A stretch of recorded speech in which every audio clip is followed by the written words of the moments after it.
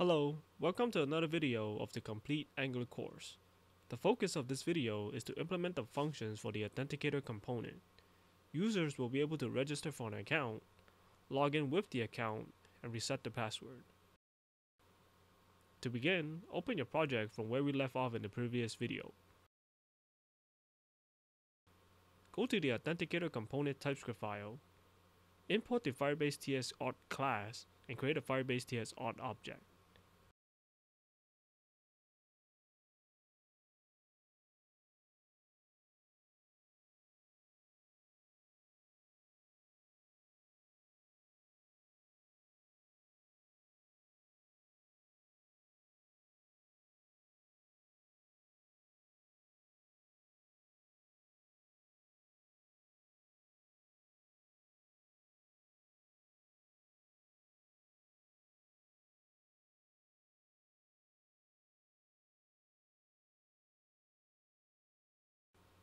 The Firebase TS Auth class contains function to manage the authentication part of Firebase.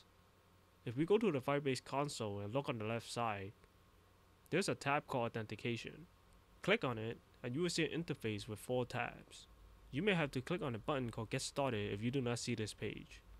This is where we manage and set the parameters for our users. The Users tab will show us all the users that are registered for the app.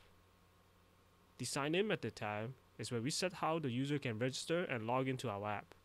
By default, everything is set to disable so no one will be able to register or log in. Click on the email/password provider and enable it. If we want users to be able to log in with their Google account, we will click on Google and enable it as well.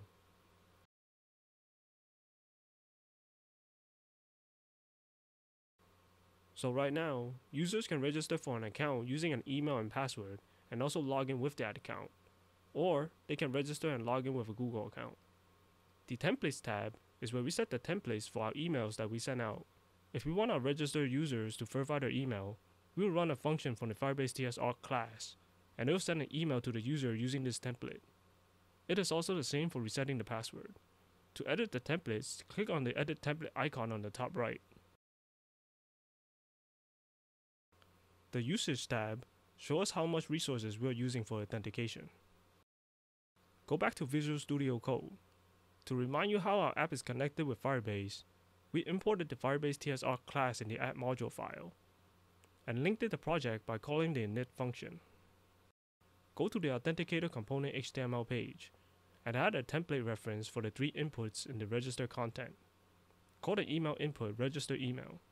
Use the hash symbol and then the name. Call the password input register password. And the confirm password input register confirm password.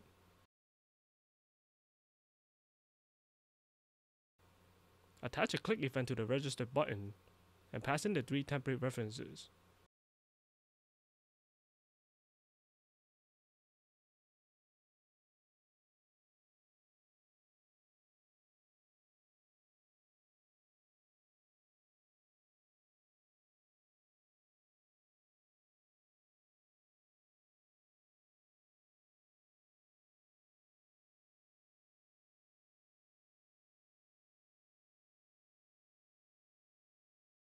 Go to the Authenticator component TypeScript file and define the function.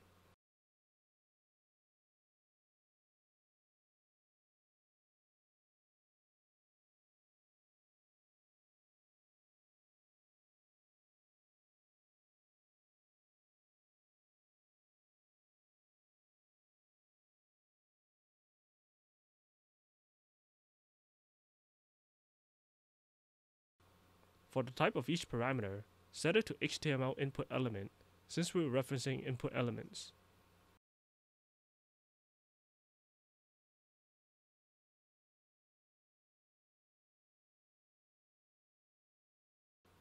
Inside the function, get the value of each input.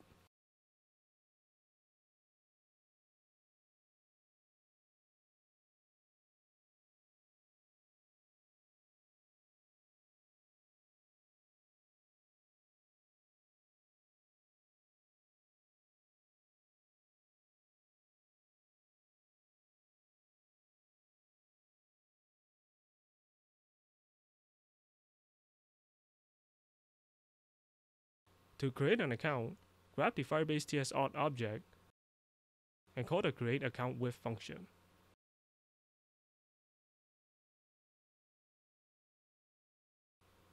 The function takes in a JSON object with up to 4 properties. The first 2 properties are for the email and password.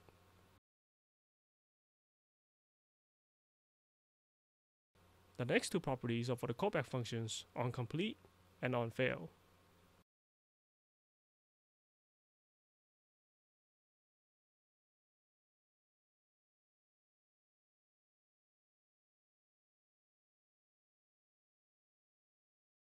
The onFail callback function gets triggered when it fails to create the account. Call the alert function and print out a message when it fails.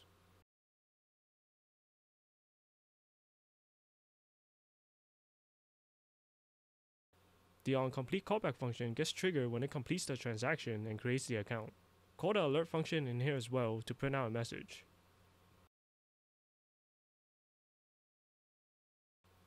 The email and password properties are the value that will be used when creating the account. Replace the empty quotes with the email and password values from the input. This is enough to create the account, but as best practice, we should do some checks for the values before creating the account. Create a function called isNotEmpty. The purpose of this function is to check if the value is empty or not. Add a parameter called text with the type string. For the return statement, check if it's not null and has a length greater than 0.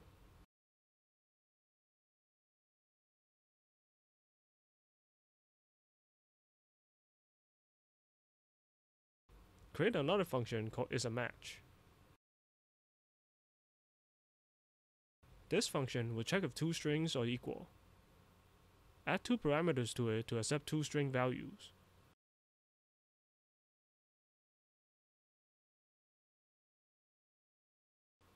For the return statement, check if both strings are equal.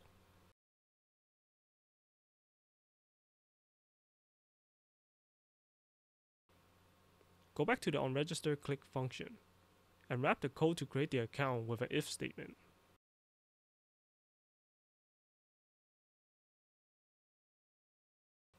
Inside the parentheses, check if all the input is not empty, and then call the isAmatch function to check if both password inputs are equal.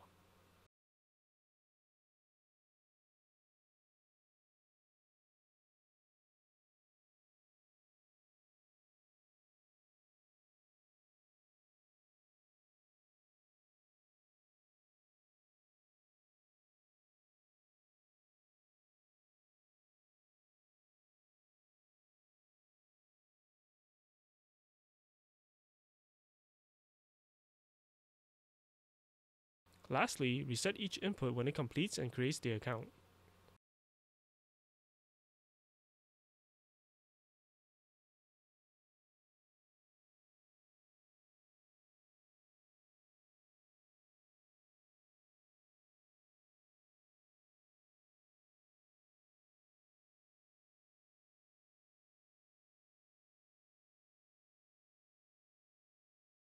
If we run our app, we will be able to create an account with an email and password. Click on the Get Started button and toggle the Register content. Enter a valid email and password and click Register.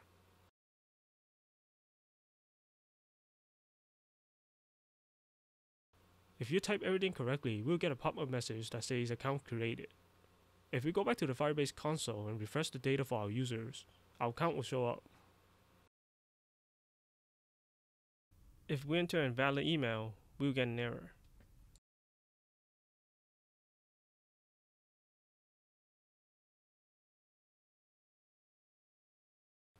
Now let's add the login feature. Go to the Authenticator component HTML page and add a template reference for the 2 inputs in the login content. Call the email input login email and the password input login password.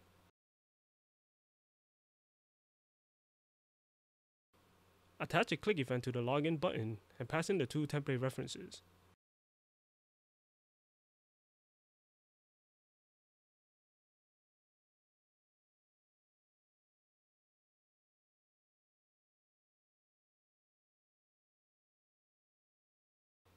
Go to the Authenticator component TypeScript file and define the function.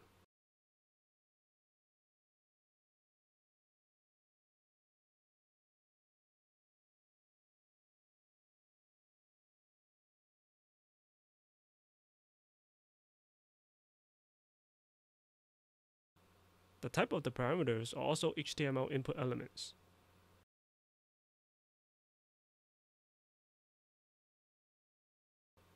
Inside the function, get the values of the input.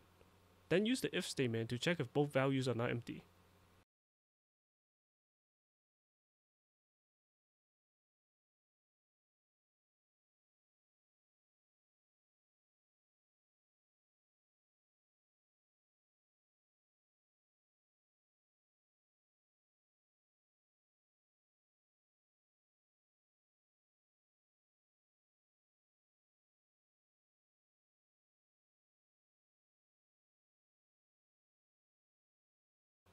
Inside the if statement, grab the Firebase TS auth object and call the signedInWith function. The function takes in a JSON object with up to 5 properties, but we just need 4. The first 2 will be the email and password.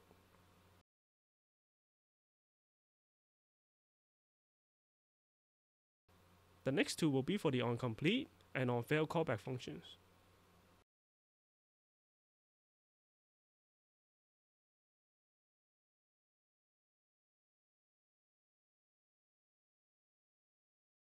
The onFail callback function will get triggered when it fails to log in.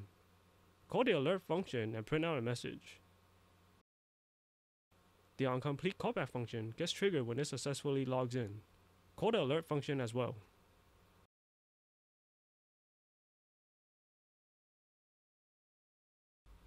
The email and password values are used as credentials when logging in. Replace the empty quotes with the email and password values. If we run the app, we'll be able to log in.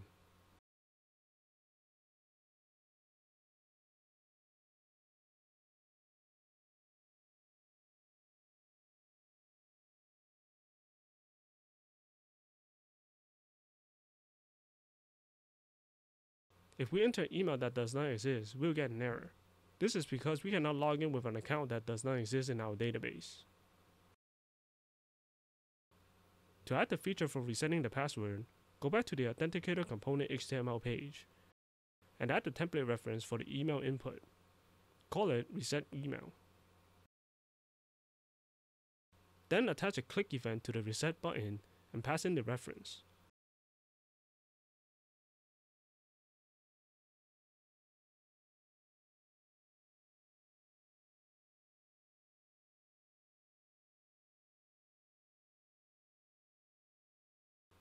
Go to the Authenticator component TypeScript file and define the function.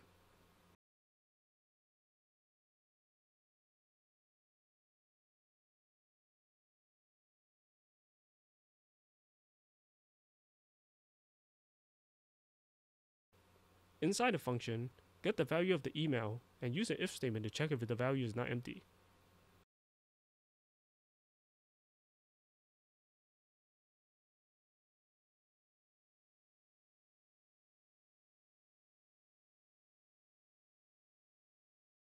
To reset the password, grab the Firebase TS auth object and call the send password reset email function.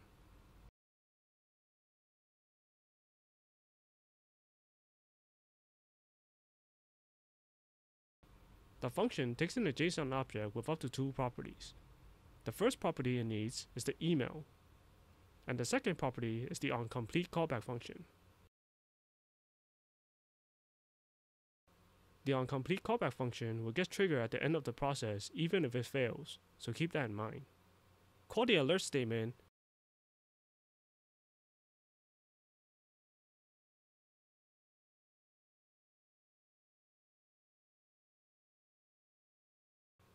The email property is the email that we want to send the instructions to. Run the app on the browser and toggle the reset password content. Then enter the email for the account.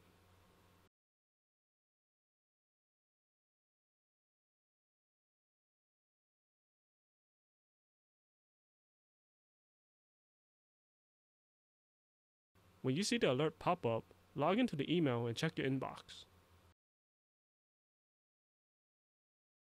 You'll see a no reply email from the project. Click on it, and you'll see the instructions to reset the password. If we click on the link, it'll bring us to another page to reset a password.